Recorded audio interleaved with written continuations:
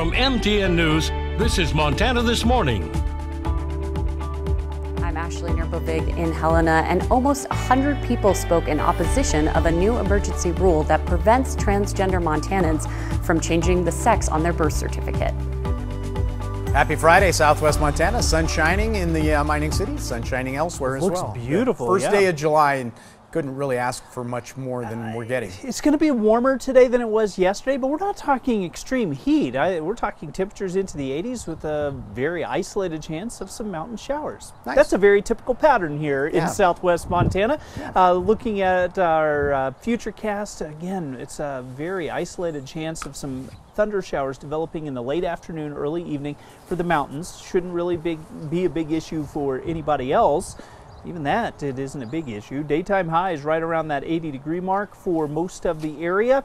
We do have kind of a stormy setup for the weekend. We'll talk about the potential of seeing some thunder showers coming up in just a few minutes. All right, thank you, Matt. 6:32 now. During a public hearing yesterday, almost 100 Montanans said they opposed a state health department rule that prevents transgender people from changing the sex on their Montana birth certificates.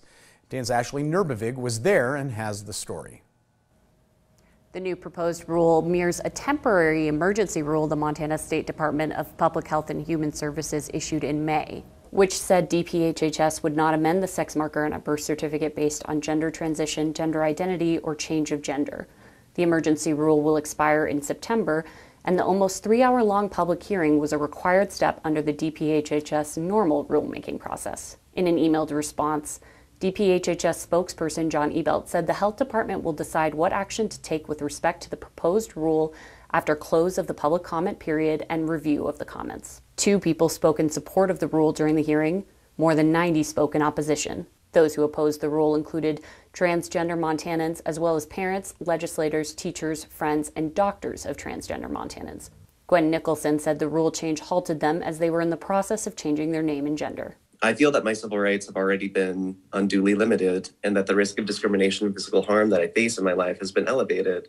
Zoe Barnard, former administrator of DPHHS Addictive and Mental Disorders Division, said she fears for a transgender youth in her family. But I find myself thinking as they age into adulthood that they might be safer outside of this state. I grew up in Wyoming. My best friend's sister was good friends with Maddie Shepard, and I worry about the way that this is going. Matthew Shepard was a young gay man who was beaten and left to die in 1998 in Wyoming. His death sparked a national outcry for LGBTQ+ equality. University of Montana professor Annie Belcourt said that as a parent of a trans child, the latest moves by the state have been devastating for her family. And for my child to see our state actively try to attack my child and my child's rights through what I see really as state-sponsored hate. Magdalene Marmon, a Missoula middle school teacher, said she's watched the faces of her transgender students when they are handed a report card with the incorrect name and gender. I have seen that look of hurt. It's like a little gut punch to a child. It's a small gut punch. They can take it once or twice.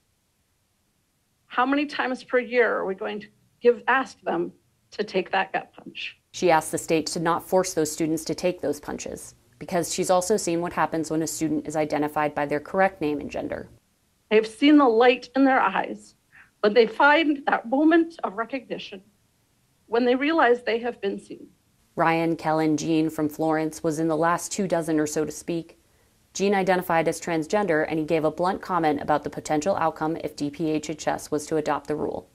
I want DPHHS and this administration to understand that by limiting the rights of trans, non-binary, and two-spirit Montanans, people will die. People can still submit comment on the new proposed rule until 5 p.m. on July 8th. In Helena, Ashley Nerbovig, MTN News. And staying in Helena for just a little bit, the leader of one of Montana's largest state agencies stepping down later this summer. Governor Greg Gianforte announced in a statement yesterday morning that Adam Meyer, director of the Montana Department of Public Health and Human Services, will leave his role on August 12th, citing a, quote, ongoing family health issue, end quote. DPHHS says Meyer has been taking leave time over the last several months to support his family. Meyer will be replaced by Charlie Brereton, who is currently the DPHHS Chief of Staff and Healthcare Policy Advisor for Governor Gianforte. 6:36 now. The last time you got together with some friends, were any of them from a different generation? Experts who study human connection say intergenerational relationships are more important than ever. Elizabeth Ruiz looked into what researchers say are clear benefits for the young and the old when people born decades apart spend quality time together. Okay. Because we're looking at light sources today. Phyllis Rosendahl has loved painting ever since she was young. But it's a lot easier than oils. But in the thick of the pandemic, she says her isolation and loneliness made it hard to pick up a paintbrush. I couldn't because I was bordering on being depressed, which I'm sure a lot of people were.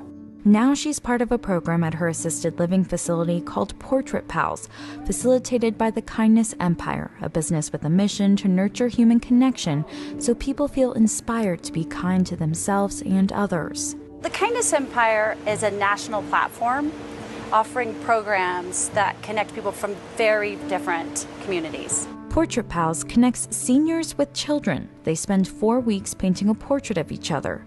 The kids are now on summer break, but I got to speak with Phyllis about the experience. Sage was her name, and she just looked very outgoing. She looks like she could do anything in the world. She says she felt a strong connection to Sage, and her interaction gave her a sense of purpose and encouragement. It's the younger generation that keeps me alive and that keeps me active. How do we link the generations in valuable and productive ways so that the energy of young people and the accumulated life wisdom of older people can complement one another and come together and meet each other's needs? Can you put this right in there? Carl Pillemer is a human development professor at Cornell University. He researches the importance of intergenerational connections. For the first time in history, most young people have almost no contact with older people outside of intermittent connections in their own family. So our society is dramatically age segregated. And that's why folks like us are trying to develop programs that help to bring old and young together in more meaningful ways. Let's see. Carl helped start the Cornell Crisis Advice Project, an online space that offers elder wisdom for challenging times. There are people still alive today whose families were affected by the 1918 pandemic and have memories of the aftermath of that. Getting that experience transferred gives younger people a kind of living perspective that they would never otherwise get. Carl says interaction between different generations can clear up false stereotypes, encourage critical thinking, and help young people prepare for their own aging. A key piece of advice older people have for getting through a crisis like the pandemic is to be generous. People who got through it well and who came through very severe problems in their childhood or youth remember generosity. So people in the Great Depression remember people sharing what little they had with other people. Through the Portrait Pals program, the seniors and kids were able to share their time, talent, and love, realizing they had more in common than they originally thought. We all have the same concerns. We all want to be heard. We want to be perceived as being strong. After all, age is just a number. You know, we're all young at heart, and we're just stuck in old bodies. I'm Elizabeth Ruiz reporting.